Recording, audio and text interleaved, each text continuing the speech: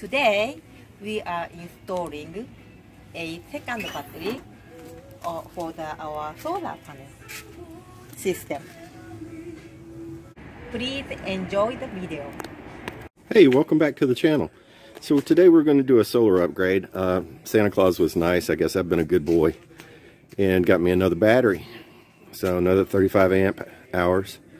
So I'll be hooking this one up so that we'll have 70 amp hours when off-road. So stick around, we'll get the install done. So here's the battery box. So as you can see, when I built this, I built it for expansion, and this is where the second battery is going to go, right here. So I've just got to rig up my little mount. Got some aluminum here. I'll put another piece over here, and that'll stabilize it, not let it rock around. It's pretty tight in there, so you know, I really don't think it's going to go anywhere. So okay, we talked a little bit about some of the aluminum brackets that I've got in here. So I didn't put any on the sides because it's pretty stable, but I'm going to change that today. I'm going to put those on. So I've gone and drilled my holes for the next aluminum bracket for the second battery. That bracket is right here. So it's pretty much all set. And then I'm going to use this piece of scrap, cut that in two, and put a bracket on to hold it vertically in place. And that ought to give it a really stable platform.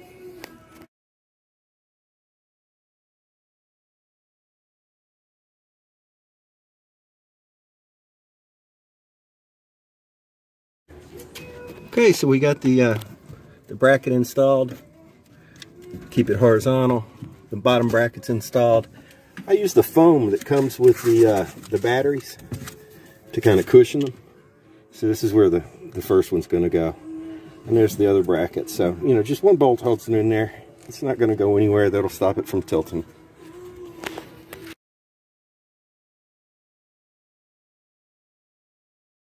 Alright guys, so here's the finished product. So, a little messy, but all the positives on one side, jumper cable going over to the negative, all the negatives over here, jumper, positive, positive. So that should make sure that both batteries are draining equally at the same time. As you can see, the solar charge controller is working. It's putting a charge on the new battery just to bring it all the way up. And that's about it. I know it's kind of still a mess in parts of it, but do the best I can. So that's what it basically looks like. All the electrical still works. Turned out pretty good. So thanks for watching. Hope you enjoyed this. It's a small tutorial, but it gives me 70 amp hours now instead of 35. So it's a good modification. Something highly recommend. Thanks. Thank you for watching our video, and please like and subscribe. Thank you. See you.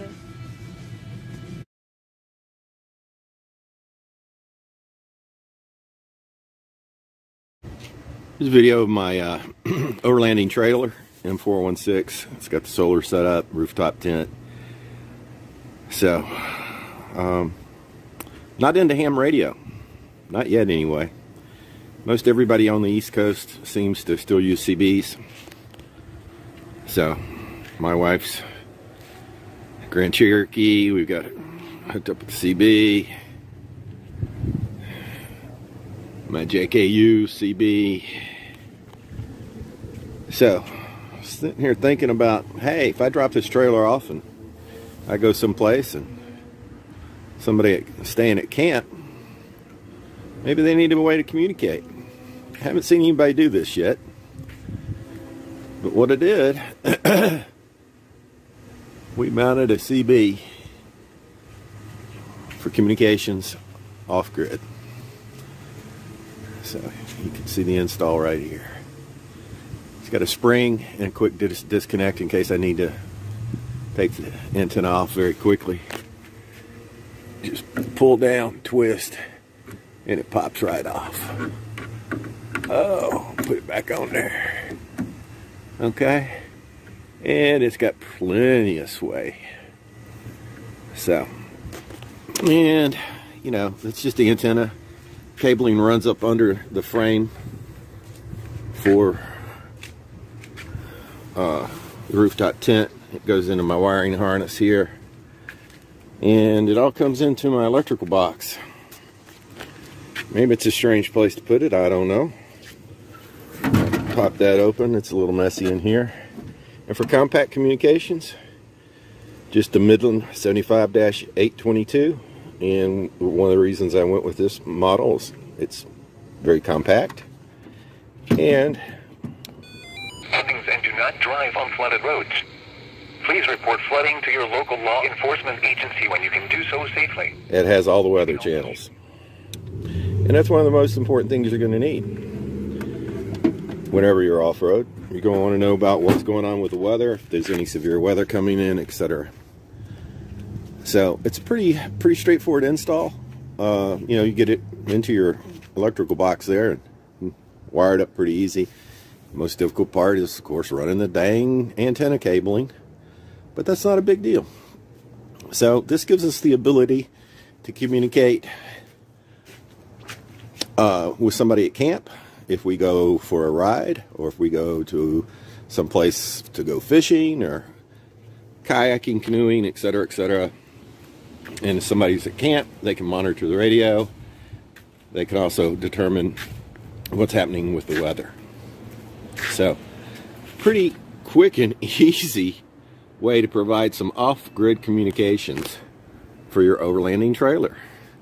Once again, I've not seen anybody do this. I thought it was a pretty neat idea. Once again, it just kind of all comes in here. Got your wiring harness. The CB, I don't have it mounted yet. I'm probably going to mount it up here so it just folds in and out with the root or with the top. But it works out really well. Tonight, east wind. And the good thing about this is this radio can disconnect from here. You can store it in your vehicle if you want. And this is the vehicle setup too. So it just plugs in. You've got a spare CB in case one goes out in one of the vehicles. It also turns into a portable with a battery pack and an antenna. And I've got the 20-inch antennas that go with these, so they get a little bit better range. It's a great mod. I highly recommend it. I know this is a really short video, but I hope you've kind of got an idea or two from it. So enjoy. Hit the subscribe button. We'll try and provide some more content and let you know how things are going.